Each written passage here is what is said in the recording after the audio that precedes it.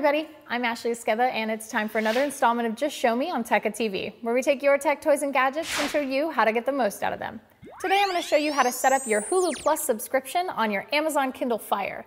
Now, if you have an active Hulu Plus subscription, you know how cool it can be to watch recent TV shows and movies.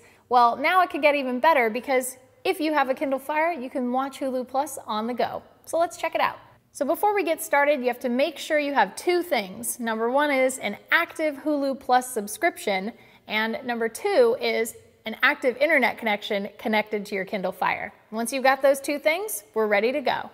So from our home screen, we want to go ahead and tap on the Apps tab, and then we want to tap on the Store. Now from there, we can actually search for Hulu Plus in the search bar. So we'll type in Hulu, and we can see here in our search results that Hulu Plus is right there on top, and it's free. So let's tap on Free and then Get App.